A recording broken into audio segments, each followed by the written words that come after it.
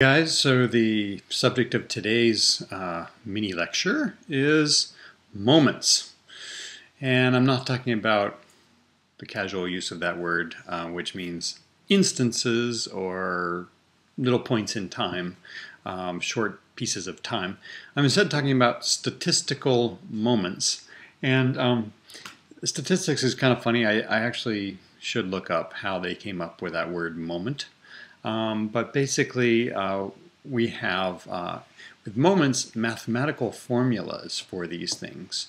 And some of these moments, it turns out, are going to be important to us. So, and these are just simply listed as first, second, and third moments. So what is the first moment in statistics? First moment in statistics is nothing more than the sum of y sub I minus y bar all over n. All right, so in these videos I'm going to be using some terms here, and the first one I want to talk about is summation. And this sign simply means summation, and typically you would want to know over, in this case, for example, we would say over all I observations. So if we have observations, and our observations we're just listing here, so these are actually numbers, and our observation on individual I is that number. Okay, and obviously y bar is indicating the mean, so I'm assuming you recognize that terminology. But y sub I is any given observation. The collection of observations gave the value of the mean. Okay, so this just means summing all of these differences between each observation and the mean. And in fact, your book writes this deviation as a lowercase y sub I. In other words, it's the subtraction of the actual observation from the mean, and it calls it y sub I, and those are the deviations. So if we sum all the deviations and divide by the number of them, right, because n is the number of observations, we covered that when we were talking about data, so n is the number of observations. If we sum across all the observations, the deviations from the mean, and we divide by the number of those observations, we will get the first moment. And I'm going to just show you really quickly with a what I call a KISS data set, that the first moment always is 0. So it's kind of a trivial moment in statistics. Now what do I mean by the KISS data set? I mean keep it simple, stupid. Not simple and stupid, but simple. Stupid meaning me or you. We're going to keep it simple, stupid, and that is KISS. So I'm going to do this a lot in this course. I'm going to use very simplified data sets to show particular concepts. And what's an example of a simple data set? Well, let's imagine that we have y1 is 1, y2 is, what do you want it to be? 3, and y3 equals 5. Isn't that nice and simple? Because we can easily see that y bar is just 3, right? Because we have a deviation 2 below and a deviation 2 above, so, or we can add them all up. 4 plus 5 is 9, 1 plus 3 is 4, 4 plus 5 is 9, 9 divided by 3 is 3. But you could have probably done that in your head. All right, so let's apply the first moment formula to this. So if we sum all the deviations, so we have 1 minus 3 plus, we're going to add, let's remove this for the time being, we're going to add 3 minus 3, which is y2, and then we're going to add 5 minus 3. We're going to divide all of that by the number of observations, n equals 3 in this data set, right? So what does that give us? That gives us minus 2 plus 0 plus 2 all divided by 3 equals, and you can easily see that that is 0. And in fact, no matter what set of numbers we have, from small to large, whatever, we will get that being 0. It doesn't even matter, for example, that that happens to be this one, this middle one, is the same as the mean. We could have 1, 2, and 6, and we would get the same result, right? So we have 1 minus 2, we have 1 minus 3, 2 minus 3, and 6 minus 3. And if we add all those up, we get what? Minus 2, minus 1, I'm jamming this all together here, and 3. If we add all those up, we get 0. So the first moment is always 0, and therefore, the first moment in statistics is kind of trivial.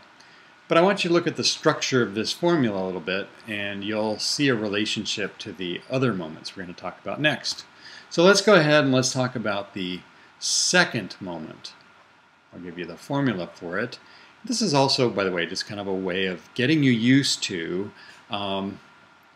these summation signs and things like that. So we're going to have the observation minus the mean, but this time we're going to square the deviations and we're going to divide by n minus 1. Now this might look familiar to you because this is in fact, the second moment is the variance. Okay? It's sometimes given the name sigma squared, or actually more properly for a sample, s squared. And because we're dividing by n minus 1, it really is the sample variance, not the population parametric variance. So I'm going to really use it as a sample variance. And so the second moment is important in statistics. In fact, we are going to develop tests called ANOVAs, where we are basically, the VA in this is variance. We are basically going to really spend a lot of time talking about variance and its analysis, because that's the basis for doing lots and lots of statistical tests, as you're going to see coming up. So that's an important one. What about the third moment? The formula is going to look kind of familiar to it, a little bit different though. We have, this time we're going to put an n in the front and we're going to put the summation sign. We're going to look at the deviation from the mean. But this time we're going to cube it. And then we're going to put in the denominator n minus 1 times n minus 2 times the variance cubed. That's an interesting one. This one, again, the derivation of it is rather obscure. It doesn't matter that you understand that right now, but this is an important quantity in statistics. It's actually called the skewness. And we're going to cover skewness a little bit later, and you're going to see that it's actually a measure of the deviation from, one of the measures of the deviation from a normal distribution. And you know, a normal distribution, of course, is the old bell-shaped curve. So if we look at some values of y sub I in a population, and we kind of look at the number of observations that take on different values of y sub I in a population, it will tend to look like this. And if it's perfectly normal, then it won't be skewed. But recall in a previous video I mentioned that it's going to be very important that we have a normal distribution. You're going to see that more as we talk about things we do with the normal distribution, such as calculate things like confidence intervals. Okay? But anyway, skewness is a measure of the deviation from normal, and in fact we could have deviations in a number of ways, and I'll talk about that in class, but basically we could have something that's skewed to the right, like that, or something that's skewed to the left, like that. In other words, has a long tail in one direction or the other.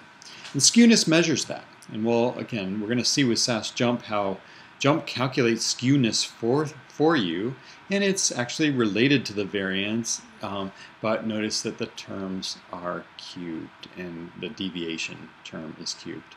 What about the fourth moment?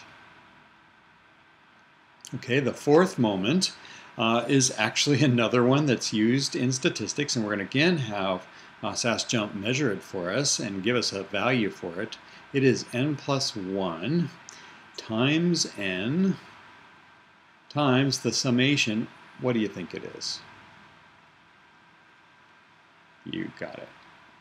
The deviation of every observation from the mean to the fourth power, all divided by n minus 1 times n minus 2 times n minus 3 times the standard deviation of the fourth power, and then there's another term thrown in here for good measure, n minus 3 times n minus 1 quantity squared, all over n minus 2 times n minus 3. And again, I don't care that you understand the derivation of this.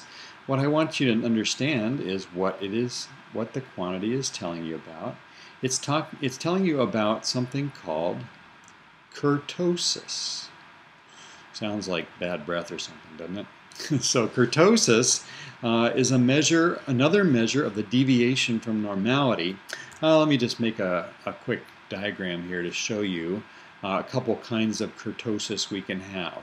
So if this is a normal distribution, one kind of kurtosis we can have is tails that are too long and a middle that's too high. And I didn't draw that very beautifully there, but this is called leptokurtic. Now it's not skewed to the right or to the left. It's actually just exaggerated in the middle and the tails relative to the shoulders. And of course the other kind of skewness you can have is something that does the opposite, that emphasizes the shoulders. It's too big in the shoulders, too low in the middle, and looks like that. And that is called Platykurtic. And this kurtosis number tells you whether you're leptokurtic or platykurtic. And again, we're going to get that number out of SAS Jump. But I wanted to kind of talk about these moments because I think they're kind of interesting. And actually, this is a good opportunity to get you to think about what the kth moment might be. And I told you I'm going to test whether you've actually looked at these videos or not sometimes. And the kth moment is the Kodak Moment. So if you can repeat that back on the in-class quiz that I give you after you look at this video, I will know that you have watched this video. All right, that's it for now. We'll move on to other scintillating topics in future lessons.